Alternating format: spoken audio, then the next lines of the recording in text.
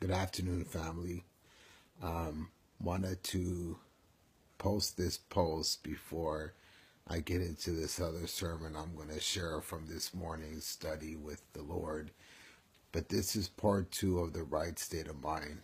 We're going to talk about King Nebuchadnezzar, who had a dream. And in this dream, it was told about him taking the credit for what God has done through him. And a lot of times people take credit for what God has done for them, in them, through them, and by them. So we're gonna find out what he did before we tap into this right state of mind. And believe it or not, I'm really focusing this right state of mind on pastors and preachers and ministers and people in leadership, because a lot of times those positions become prideful.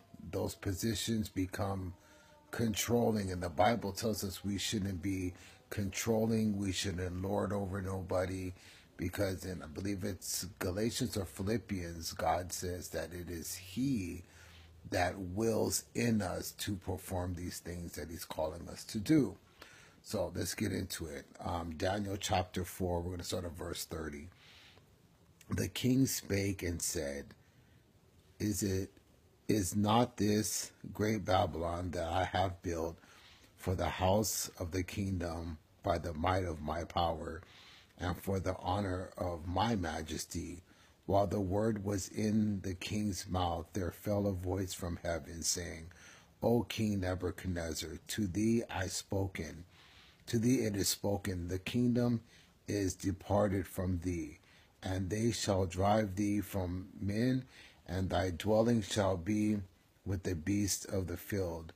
They shall make thee to eat grass as oxen, and 7 times shall pass over thee. They're talking about 7 years. 7 times shall pass over thee, until thou knowest that the Most High ruleth in the kingdom of men, and giveth it to whomsoever he wills. The same hour was the thing fulfilled upon Nebuchadnezzar, and he was driven from men, and did eat grass as oxen, and his body was wet with the dew from heaven, till his hair was grown like an eagle's feathers, and his nails like the claws of a bird. Which you have to understand, and we all need to really get this. And I say this quite often, that we are not the ones preaching. We are not the ones teaching. We are not the ones that lays hand on the sick and heals them. We've been given a power through the Holy Spirit that belongs to God. Whenever one is building a ministry, whenever one is doing great things in the name of Jesus, what you have to understand is that God is doing all this through you. God has given you favor. God has allowed this ministry to grow. God has allowed this business to grow, because the person that's doing this is being faithful to God, realizing that he's not doing this in his own strength.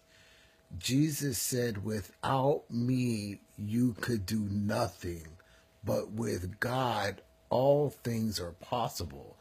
So what happened with King Nebuchadnezzar was he got prideful. He thought and believed that it was him that built this great kingdom, that it was him that had all these things marked out with the beauty. He didn't do none of that. God had allowed this to happen to him. He had given a favor, but God also warned him.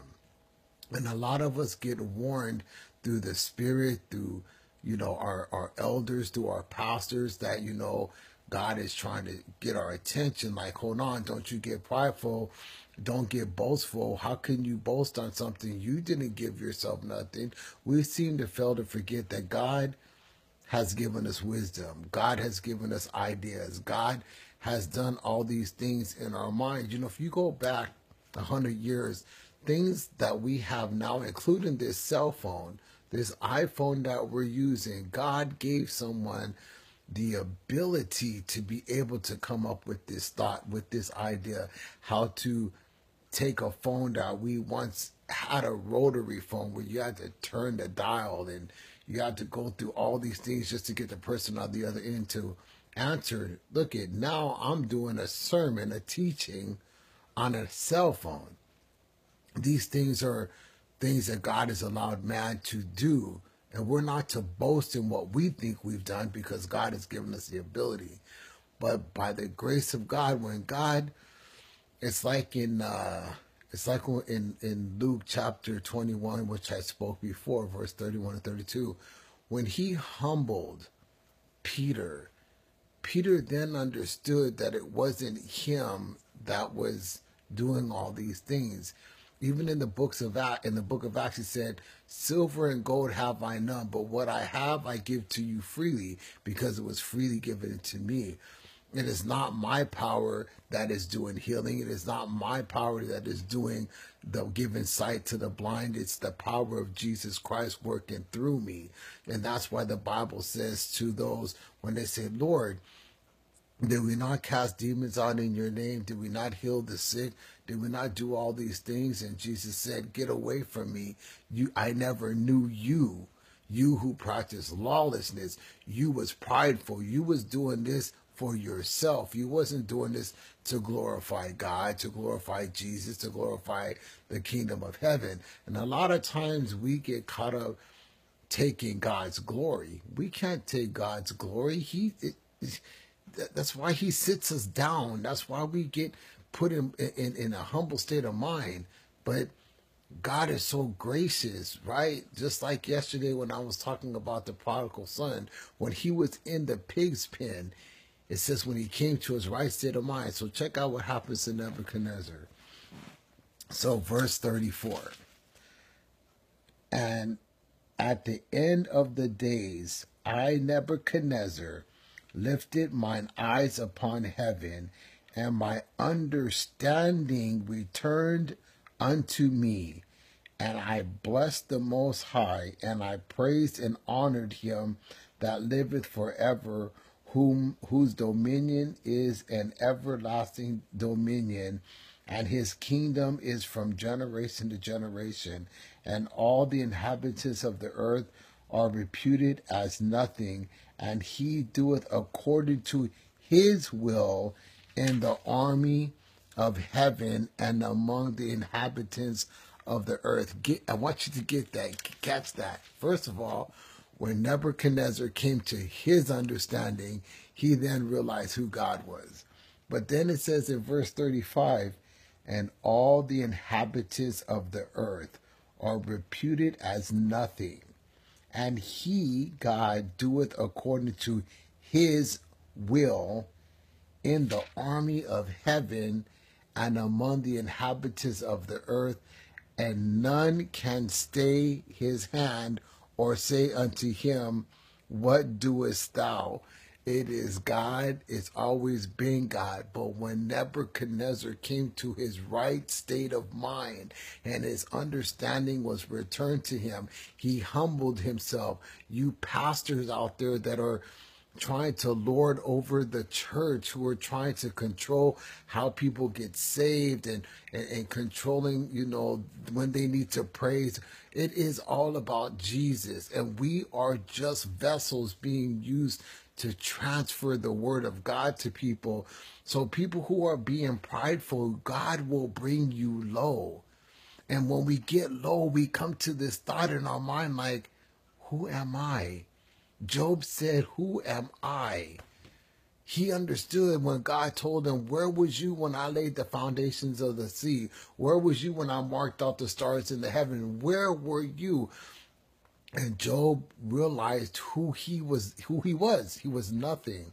So we have to get to our right state of mind and realize that it is God working in us, through us, by us, and for us. He is the one that's in control of everything, right? And what I mean by he's in control of everything is that if we belong to him, then he is responsible for us because we're following him. So he says all things work together for the good of those, to the good of those who love him, Romans 8:28. So we have to submit to what he is calling us to do.